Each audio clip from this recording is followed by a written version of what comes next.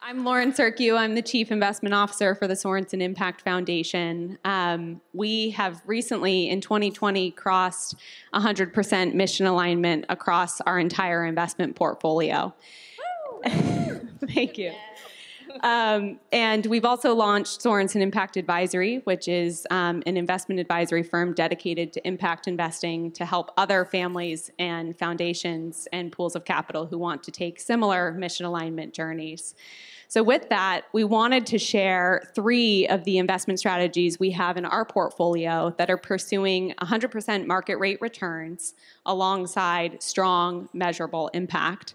So I'm thrilled to introduce our 3 speakers, Julie Lein from Urban Innovation Fund, Stephen DeBerry from Bronze, and Ashley Bittner from Firework Ventures.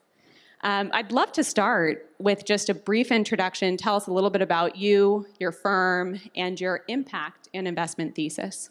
And Julie, we'll start with you. Awesome. Thanks everyone for being here. My name is Julie. I'm one of the co-founders and managing partners of the Urban Innovation Fund. We're a venture capital firm that invests in startups shaping the future of cities. We always get involved early, pre-seed and seed. And in addition to providing capital, we also like to emphasize that we're very active, hands-on investors. And we do place a special emphasis on regulatory support since we've seen it be an area of need. We're currently investing out of our 3rd fund, which is a $101 million core fund, along with a $20 million opportunity vehicle. Just excited to be here, meet all the entrepreneurs and investors trying to make the world a better place. Stephen. Yeah, hi everyone. My name is Stephen DeBerry from Bronze.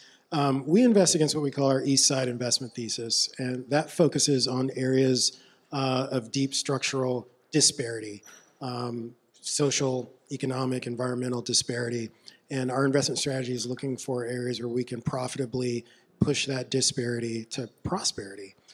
So we invest across health, education, financial services, other categories like that where we see these deep historical rifts. And when we see those opportunities to push to prosperity, as a long-term secular opportunity to basically redesign our society so that it works for everyone. And Ashley, round us out. Hi, thanks for having us, or me today. First, I want to say thank you to the Sorenson group here, one of our earliest investors, been just instrumental in helping us build our firm, and so just want to say thank you before I dive into what we do at Firework. So at Firework, we invest in the future of work. We define the future of work as technology that drives social and economic mobility. That tends to cross a couple different verticals. So we have investments that touch HR tech, fintech, ed tech, and then well-being. Sometimes also care economy can fit into that thesis. We actually invest at the Series A, so we lead and we take board seats. That is for the type of portfolio services we provide, specifically helping founders make that jump from product market fit to growth. And we have an impact framework as well as a founder support framework that we use to do that. So I'll leave it there for now. Thanks, Lauren. Well, great. It's wonderful to be with you all. We're so proud of the work that you're doing. I do want to spend a couple of minutes with each of you just kind of digging into your impact and investment thesis. We'll mix up the order a little bit. So, Stephen, I'm going to put you in the hot seat. Talk to us, uplifting marginalized communities has been a big focus of many LPs coming out of a global pandemic, some of the social injustices that happened in 2020. Really, let's get into your Eastside investment thesis. How was it born? How does it bear itself out in practice? Yeah, thanks.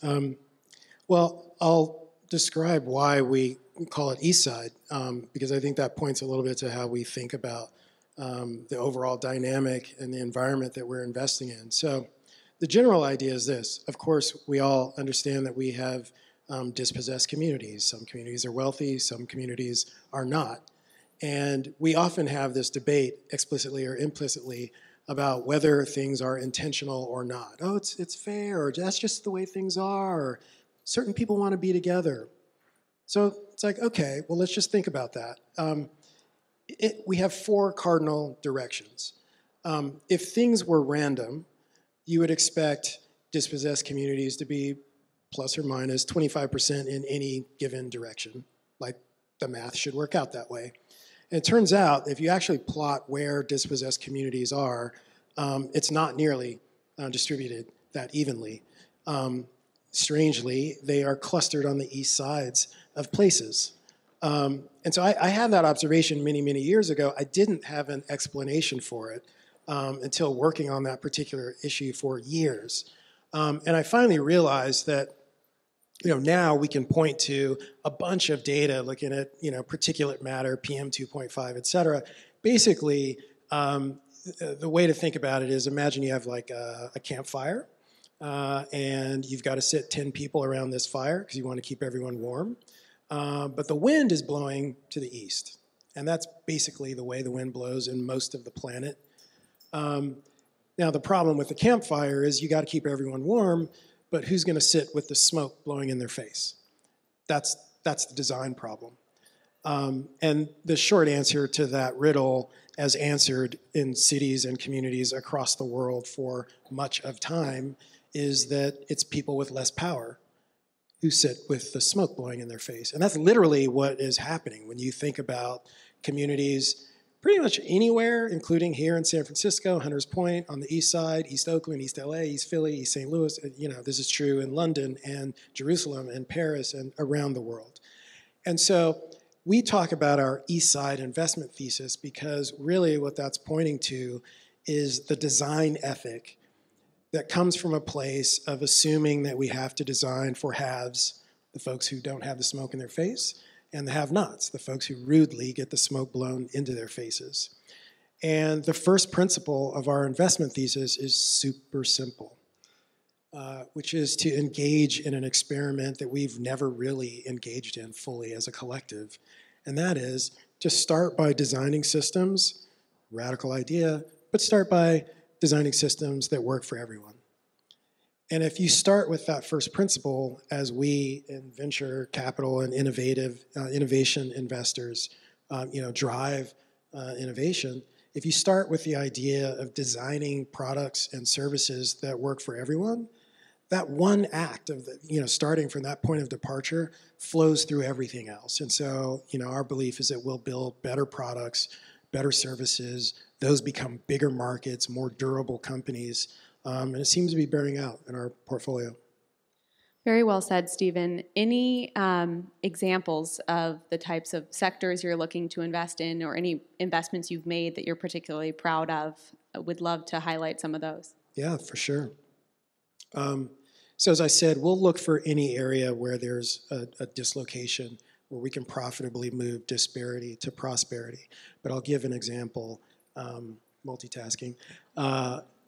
So down the highway here, 30 minutes south in East Palo Alto today, it's 2022. In this entire city, there are only 2 places you can eat with a metal knife and fork.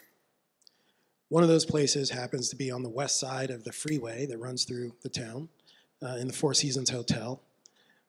So let's at least put an asterisk on that one because most folks in the community are not going in there.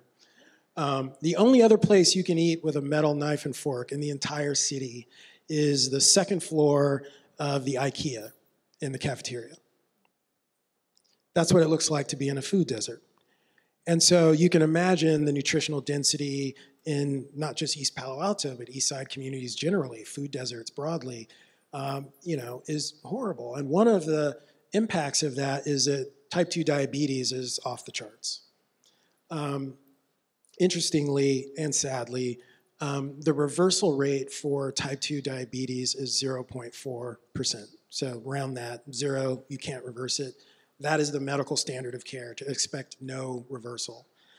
This is a $400+ billion annual spend category. When I made the investment probably 4+ years ago, that number was like 340 billion annually. So it's inflating, kind of like college tuition. The curves look similar. It's bad. So we've got a company that has a 60% reversal rate in this category, 60. So it's literally 150 times better than the medical standard of care. It is the only non-surgical, non-pharmaceutical intervention that has anywhere close to these kinds of outcomes. And it turns out this is the exact kind of business that we like, because every time we make a dollar in this business, we're also having an impact. And in addition to that, when you look at the epidemiology of diabetes as a disease, and just, I'll speak plain English because we're all friends here, who has diabetes? It's black, brown, and poor folks, basically. And so when you do the math, it turns out in this $400+ billion category, it's actually impossible to build a large business without having an outsized positive impact on the folks who are most marginalized.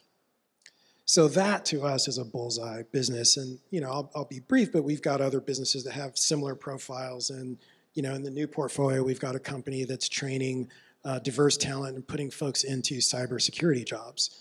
And these are six-figure, well into the six-figure range, many of these jobs.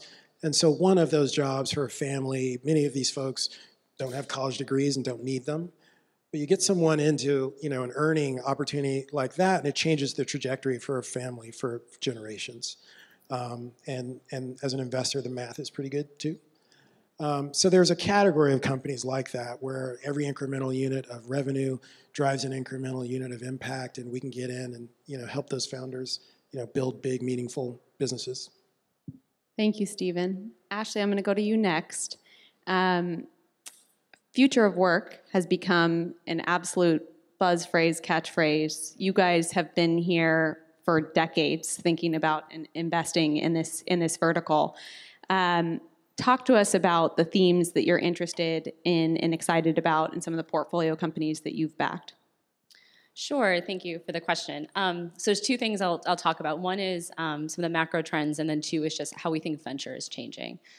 So on the macro trends point, we believe that economic and social mobility, or the lack thereof, is one of the greatest challenges facing our society today, and therefore one of the biggest market opportunities.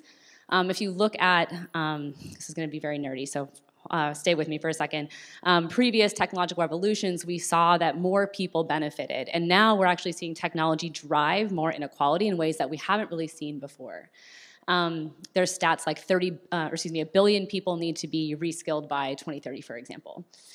So just drastic kind of changes, and we think we're at this point where we can choose to invest in technology that's actually helping support people through this major transition, and it's not inevitable that it will. And so we see this again as one of these really significant market opportunities, and one, again, of the biggest challenges facing us today alongside things like climate change. The second thing that drives how we approach the market is actually our view that the way that venture is happening is also changing, or that it should be changing.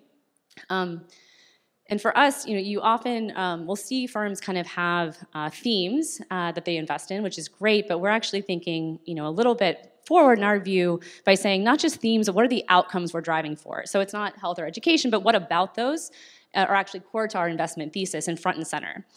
So yes, we do have some verticals underneath, like HR tech, fintech, et cetera, that they tend to be in, but we're actually trying to keep that focus on the outcome from the beginning, the core of the thesis. So that really drives how we approach the market and venture. Again, just thinking the lens that we take to it is really changing. And the second question was companies? Yep. Any companies you're willing to highlight? Sure. So a couple come to mind. I'll keep it brief, though. One company that we're really excited about is called Transfer. Transfer was our first lead Series A investment out of this fund. And Transfer's mission is to be the world's first SaaS economic development platform. So super aligned with how we think about our thesis. Some folks would probably put it in like ed tech, but again, our thesis is more around this economic development piece. And what Transfer is doing is they are actually using cutting-edge technology to train folks in middle skills jobs. They use things like VR to train in hands-on, or to provide training for hands-on roles. Middle skills jobs are more than 50% of jobs in the US, and one of the fastest growing categories. It's everything from like a certified nursing assistant to green technology jobs to aviation, automotive. A huge part of the market that in our view has been largely underserved from a venture capital perspective. You also see this technology serving populations that have been largely underserved, so they tend to be working with community colleges, workforce agencies, as well as employers in creating new pathways for these jobs that not only have good wages but also benefits. So we see this as super aligned with how we think about our mission. When we first invested at the A, we had preempted around after they won a statewide contract in Alabama. Another thing we loved about this company, really focused on the Southeast and Midwest as their core early customers. Now they've expanded nationwide, but really serving a different population. So it really fits for us. Again, thesis alignment, it's around using technology to drive economic and social mobility, first and foremost. Using that cutting edge technology that's largely, until recently, has been too expensive to be used in populations that otherwise would really benefit from it. And then serving populations that have been left out of some of this investment in venture capital and retraining, et cetera. So Transfer is a really good example of a company in our portfolio. Excellent. Thanks, Ashley. Julie, we'll close out this first segment with you. At Urban Innovation, you're investing in startups that are changing the future of cities. We are sitting in a city that looks drastically different to what it did a couple of years ago. What are your reflections? How do you think about investing to transform urban centers going forward? And if you're comfortable, share with us a couple of the types of investments you've made. Yeah, sure. So I think the pandemic forced us all into a reckoning of what the future of cities would look like, and certainly we thought about that first and foremost. And I would say the TLDR that we decided is, unfortunately, venture capital is not going to fix cities. It's really sad, but it is unfortunately true. But I think that we can make a measurable dent in cities in a, kind of a really thoughtful way if we approach it correctly. And that's really what we've tried to do. We are really trying to focus on companies that are reimagining the livability, sustainability, and economic vitality of cities. And those three pillars are kind of what guide us when we're looking at startups. We don't profess to have all the answers. We're really looking to entrepreneurs and builders and operators who are on the ground and, they see a problem and they're just maniacally focused on tackling it. And I think that's really what's resonated most in our deal sourcing approach and what's really popped up in our portfolio. In terms of those themes, one of the things that we like to say is we like to collect and find founders who are working in areas that aren't seen as particularly sexy in the beginning, but they really prove their market value and worth over time.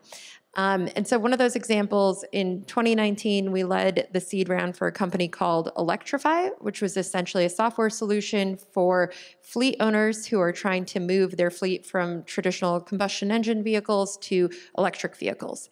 It's hard to remember this now, but in 2019, that was actually seen as kind of a unsexy, non-consensus bet, because a lot of people had the question of, was electrification actually that imminent? Was it going to go the way of autonomy, where it would be a 10+ year time horizon?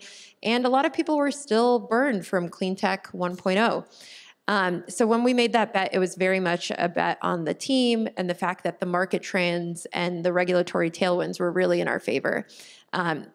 Pandemic happens, the whole world blows up, we have no idea what's going to happen. But one thing that did happen was that consumer preferences really ramped up in electrification, and that was also spurred on by a new US administration that was really prioritizing on electrifying the federal fleet by 2030. And so it was really interesting. Our company Electrify ended up getting a ton of inbound sales interest. They were really ramping up. They had just signed this term sheet for a Series A when Ford came in and said, we want to make Electrify the kind of center platform for all of our software around commercial fleet efforts. So they ended up being acquired by Ford.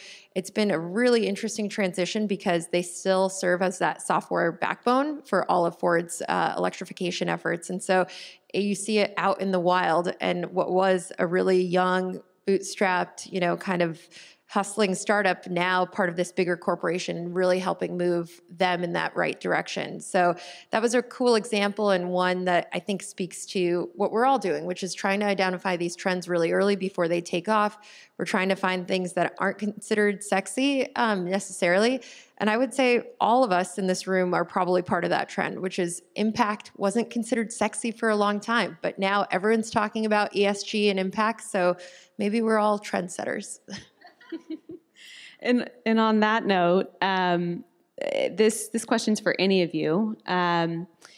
Talk to us a little bit about what do you see as the biggest challenges for driving more capital into impact venture capital today? How do we build this ecosystem, I think is a question on many people's minds in this room.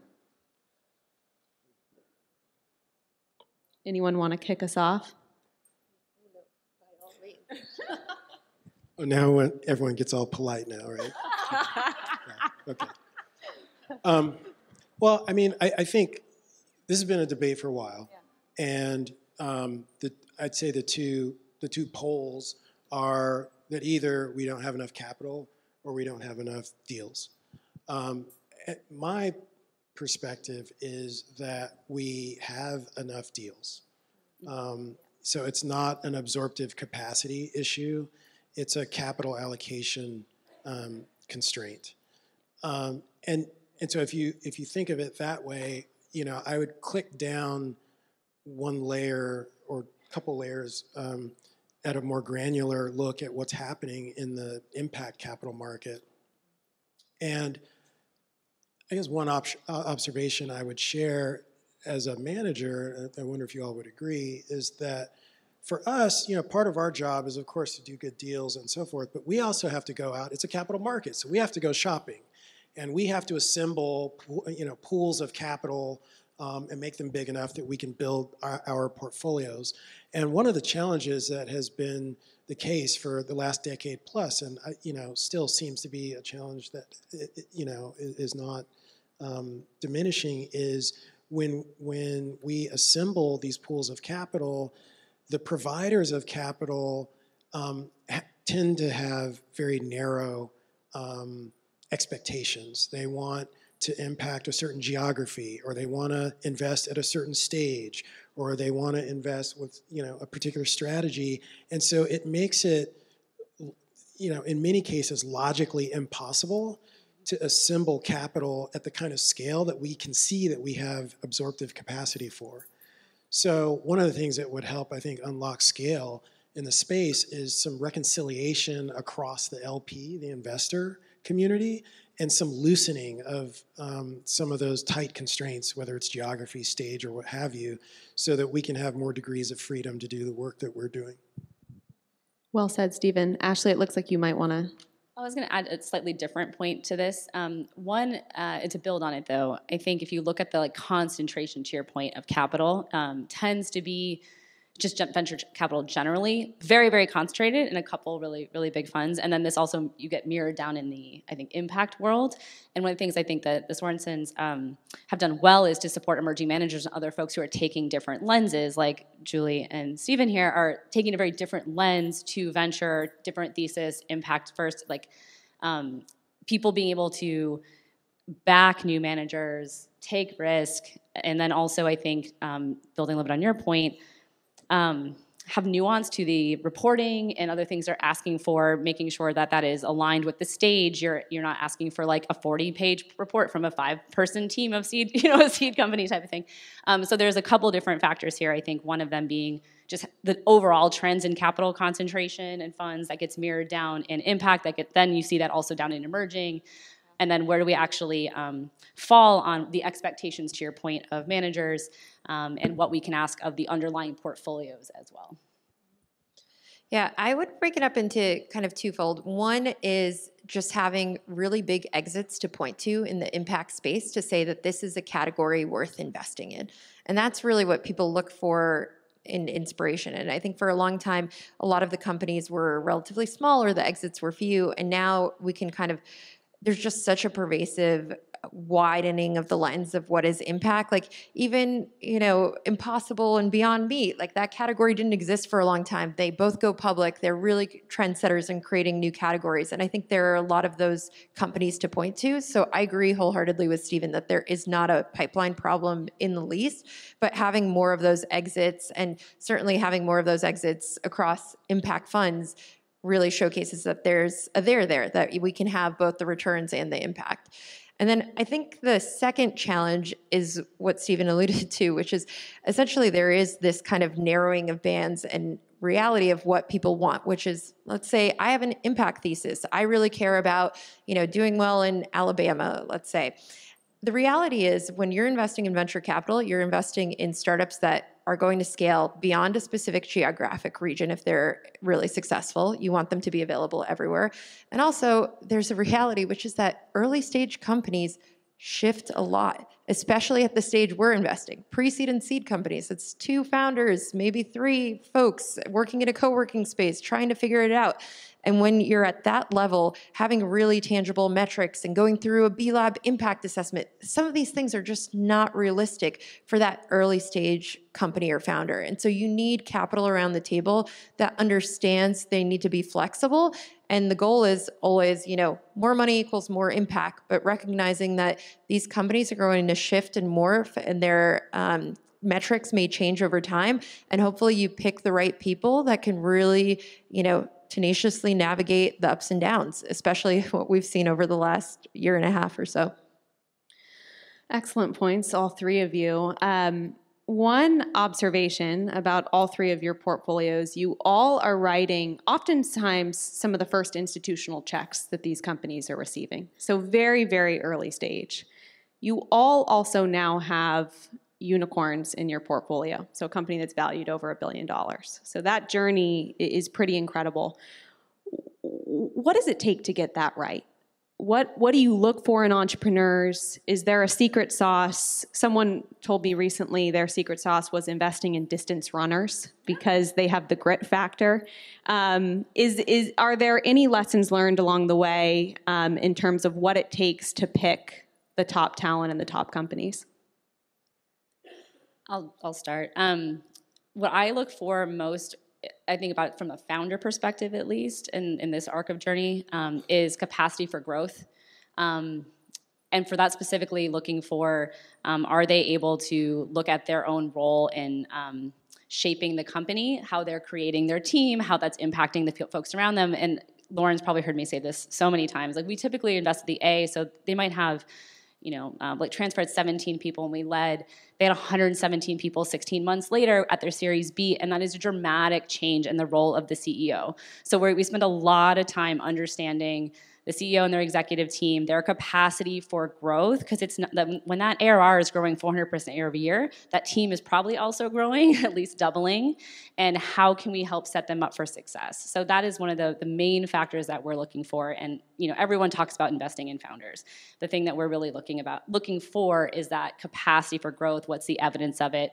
Part of our diligence questions around how do you want to continue to grow? How can we support you in that? A lot of our portfolio services are really centered around that kind of support.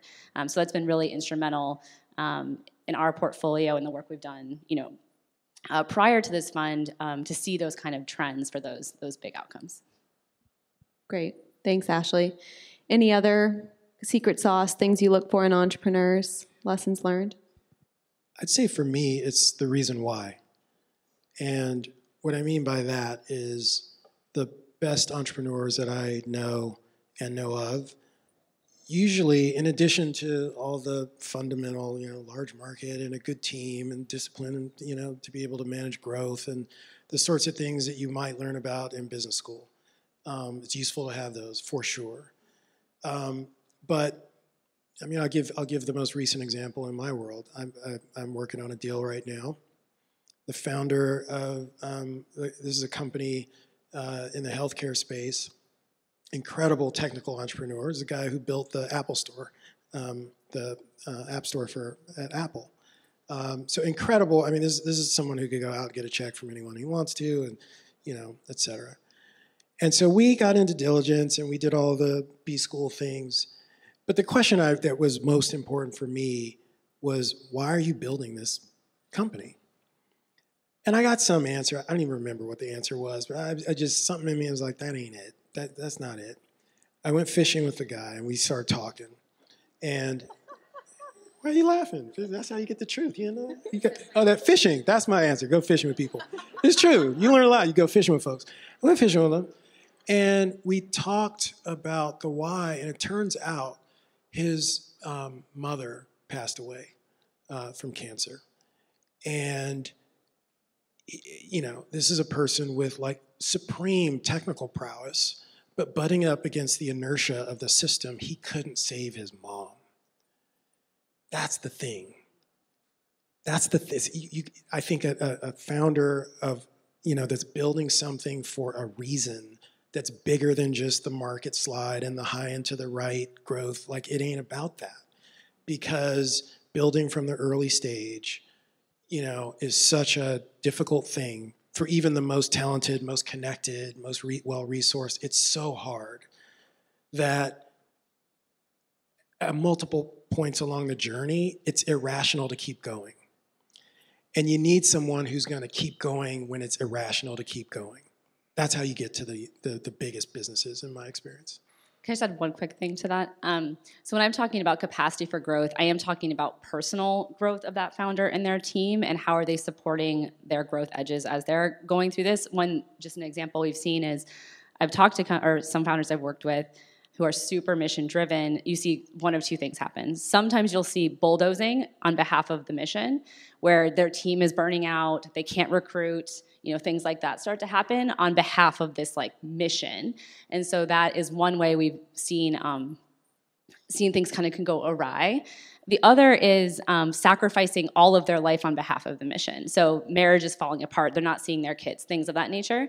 And that's the other area where we're really looking to make sure these founders are taking care of themselves and their teams, so that internal capacity for growth is what is happening for me. How is that affecting my team? How do I support everyone on behalf of this big mission? Because I also have seen the dark side of it, where they are bulldozing or sacrificing their life. And that's at least something we're trying to buck in venture, is saying that you need to be a martyr on behalf of this mission, and that you can actually build a billion-dollar business, have huge outcomes, while also being the person you want to be while you're doing it. And that's something that we think is really important. Critical founder support, fishing trips to discover the why. Haven't done a fishing trip. That sounds amazing. Offsite activities. Julie, anything to add to this before we roll forward? Yeah, I would just say quickly, what we look for is maniacal execution and tenacity. And when I say maniacal, I know it sounds absolutely psychotic, and it almost is and has to be, because there's so many ups and downs. There's so many times the founder hears no, and you have to listen to all the no's and still want to plow forward. And so you do have to be maniacal about evangelizing your business and selling and really bringing something from zero to life. And that's really where we come in when, a founder has an idea. Sometimes they're pre-product, they're certainly almost always pre-revenue, but you have that belief that they can bring this to life. And I think that's something that's really, really hard to do. And I think Julie's point's important too. Stage, it also varies by stage. When you're a little bit later, Series A into growth, you have a team, you're managing different expectations than the early days when it's an idea that you have nothing to show for it yet. You can't be traction, here's why you should fund me, where it's really about that vision you're selling. Yeah, and actually I would say 2021 was such a weird time for that perspective, because we come in pre-seed and seed. One of our companies went from literally 2 founders to unicorn status in a year and a half. And that was absolutely chaotic, going from, building out the core of the team to a 200-person company that's doing business globally across 11 countries. And I think that's where you can get that real burnout and team strain, and, everyone's just trying to figure it out. Thank you all. Incredible words of wisdom. I'd be remiss if I didn't acknowledge that certainly for the public markets, but I think the private as well, this has been a really, really trying year. How has that played itself out for your funds, your portfolio companies? What advice are you giving to entrepreneurs? And most importantly of all, is impact and mission helping propel folks forward during these difficult times? Open to anyone on this one. Yeah, I feel bad for founders. I feel bad for all of us, because anytime you're in a bad time, it trickles down to everybody. What I would say is our founders are experiencing whiplash between 2021 and the beginning of this year to now.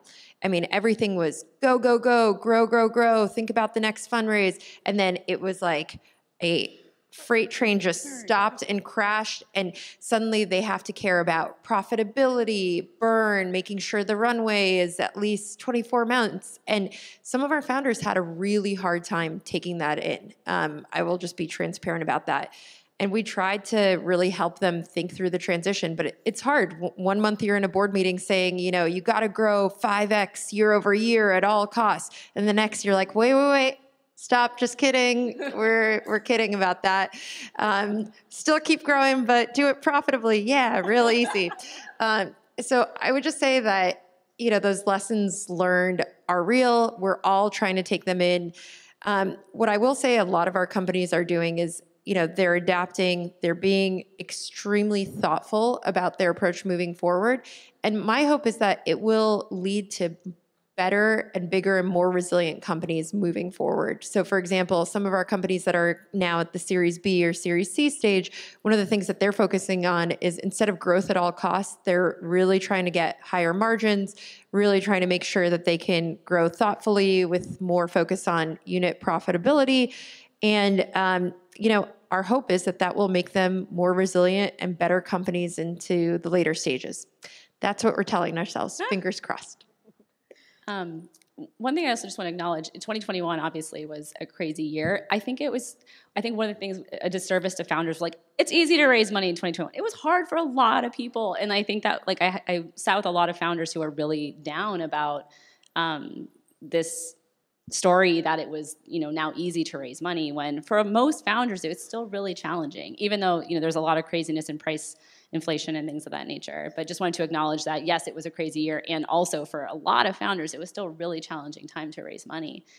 You know, one of the things that was, we didn't give any blanket kind of advice across the portfolio. I think Julie's point is really apt in that, you know, kind of taking a case-by-case basis, founders being more thoughtful, et cetera. One of the things that we're you know, we really focused on, even in 2021, was having, and Lauren's heard me say this, price discipline to make sure we weren't, like, setting our founders up for failure. Because, you know, when you take crazy rounds and crazy valuations, if you're not actually growing into that, it can come back to really hurt. And so that was one of the things that we were really mindful of, even when it was pretty crazy.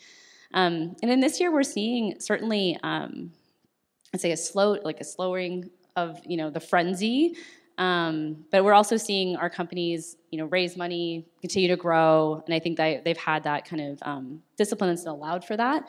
But yeah, to your point, it's been tough, and for some founders, it's felt, you know, raise as much as possible at the highest valuations possible, grow as fast as possible, and now being told to, you know, stop is pretty jarring. I expected the economy to slow down. I mean, I went back and I started looking at my quarterly letters to investors, and so I've been expecting the music to stop for more than 8 quarters. So I'm entirely unsurprised. I tend to pick portfolio leaders who protect for downside, and so I think, you know, I'm all for growth, but I don't think that means you abandon fundamentals. So it's not like, oh, we can be less thoughtful because the economy is running hot. Like, no, you know, stick to the basics. So our portfolio is doing, I'd say, generally well. Financing, the pace of financings has slowed down, but we're not seeing catastrophic losses or anything like that. I will say to your question about the impact piece, Lauren, that I think our companies are more durable. Because in a labor market like the one we're in now, where folks can afford to be picky, having an impact orientation, having a mission, having leadership that can look you in the eye and make you feel like, wow, this actually matters. You know, in a labor market where, in a lot of instances, it's less about the check and more about the meaning, I think our companies have an advantage because of that. So that's good.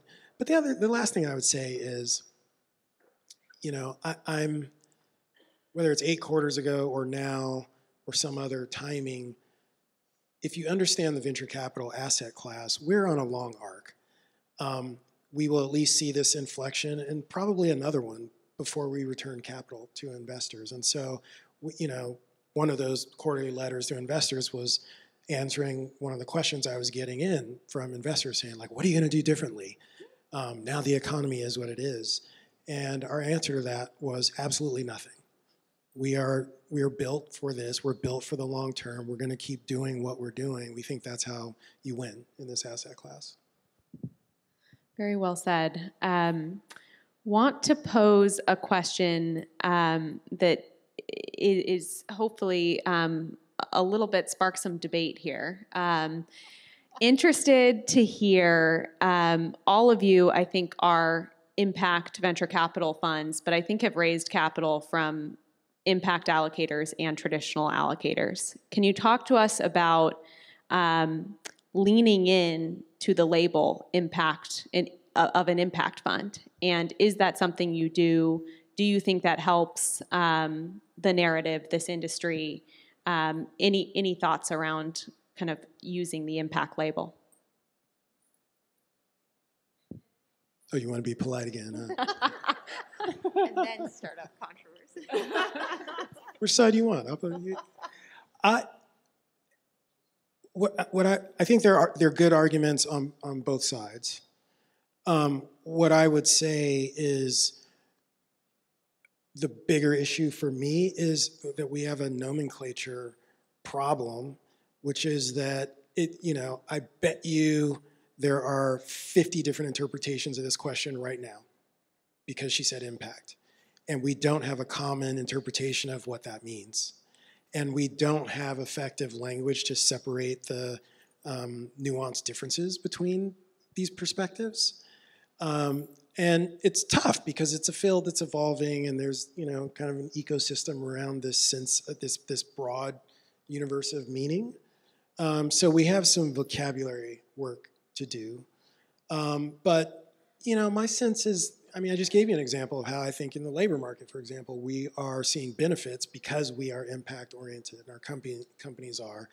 I certainly know many managers who say, I do not use the term impact when I'm fundraising because that means to investors that we're soft, and we're not soft. And so some of this, I think, is vocabulary work that will happen over time, and some of it will shake itself out. Some of it needs some structural work from communities like this. And I think some of it will be metabolized and sorted out because the proof is in the pudding. And you can look at portfolios that are, in fact, impact-oriented that perform very well. And so I think that's an antidote to those folks who say, oh, well, impact is necessarily soft. It doesn't have to be. And there's a really important role for concessionary finance and other parts of the ecosystem that I think are part of the complexity of the vocabulary piece of the equation. Disagree with that. I agree with much of what I agree with all of what you just said. I think what I would add is,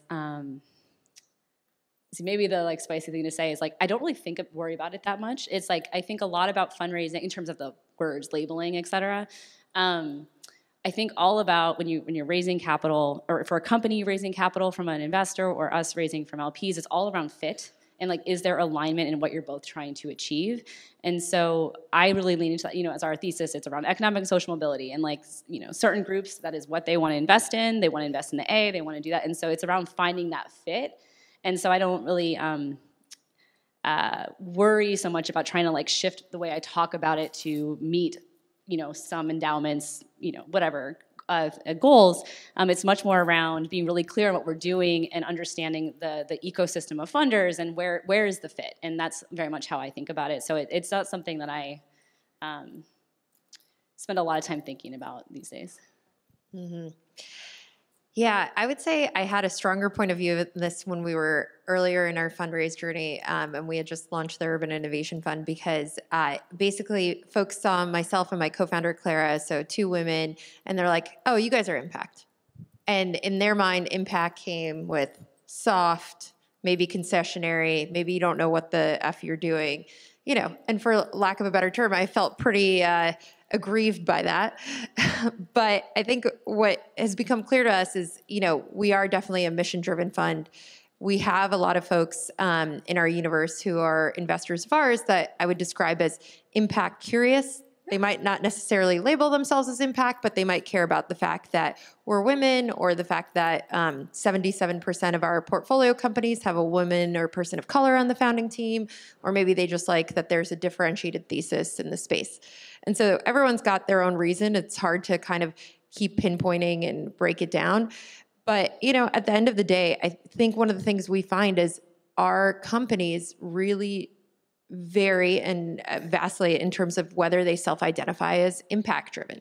Some of them wear it very proudly on their sleeves. They're, incorporated as a public benefit corp, or they've gone through the B-Lab kind of labeling exercise, whereas others, they don't think about that. They don't really care about that, but we see them having a positive impact, whether it be through, a transportation startup or other type of startup. So I think what we're trying to do is be thoughtful about the fact that our approach is different, but for lack of a better term, I do think impact is still loaded. And maybe, some of the negative affiliation that I have with that comes from my early days of fundraising, but I still worry. There's never a time in our fundraising deck where I'm like, we're an impact fund. Yeah. Well said, everyone. I think impact is a loaded term. I will just say, I think, at the Sorenson Impact Foundation, we have certainly found that we are earning market rate returns, not in spite of, but because of our impact. I can just add, one thing on the impact side for us is, we're on these boards of the companies, and we're actually on a board level tracking an outcome and access measure, but they're tied to the top line of the business. So to your point, we can show that they're connected, but it's not something that we're advertising separately, but it's how we actually think about governance. Right. So second to last question, I wanted to give each of you a soapbox moment where you could say anything you wanted to LPs that you wish they knew when they were underwriting your funds. So think back, reflect, and would love to kind of go down the line on this one. What's your soapbox moment? Ashley, if you want to kick us off.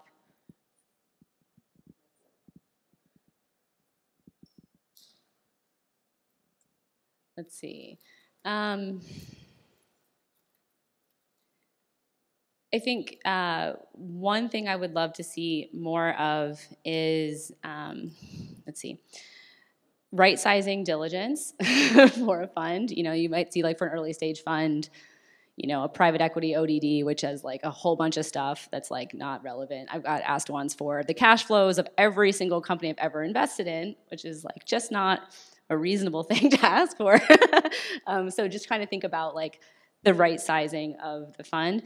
The other thing I've been surprised by from different firms I've worked in and then co-founded is I do still wonder about the scrutiny of track record that can happen in certain, when you're looking at new managers, and there can be a really onerous amount of work to get every CEO to verify every single transaction that you've ever done when you have a extensive track record. And so I'm curious if there are ways where we can start to make it a little bit less onerous on the founders and these new fund managers as they're doing things like verifying track record. It's a very, very technical diligence soapbox moment, but I think it would really help to facilitate more emerging managers with different theses being able to scale funds faster.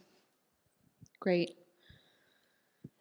Don't let the perfect be the enemy of the good.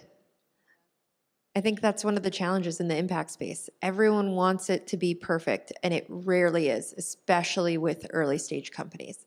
I mean, we see big companies with all sorts of governance and employee challenges. Imagine at the early stage when you're just growing, you don't have all the right team members in place, where things are breaking all the time. And I think that's one of the challenges in impact more broadly, which is you really want to be thoughtful about the outcomes that you're having, but not everything's perfect, especially at an early stage company. And so that's my quick soapbox moment, which is just, I think this is a challenge in the impact space, and I do it too, which is I have such high hopes and aspirations, and when things go astray or awry, it's really easy to say, but you're not living up to the potential of what we thought the mission could be. And it's no. It's really hard. It's just really hard. So don't let the perfect be the enemy of the good. Don't let it stop you from deploying dollars. And, take that shot, have conviction, and really stick by it. Thanks, Julie. Stephen, any soapbox moments? I went last because I was thinking about whether to give the rote answer or to just dig deep and turn myself inside out. And I'll do the latter. So I'll just tell you a quick story. So I was in diligence for probably 10 months with one of the largest, consultants out there, big name, blah, blah, blah. Like you get their stamp and it's all good, And this is my life's work, y'all. This is who I am. It happens to also be what I do, but this is my work. This is my art. This is my family. This is everything to me. And over the course of that 10 months of diligence, 10 months, it's a long time. You can make another human in that amount of time. It's a long time. It's a long time, you guys. It's a long time.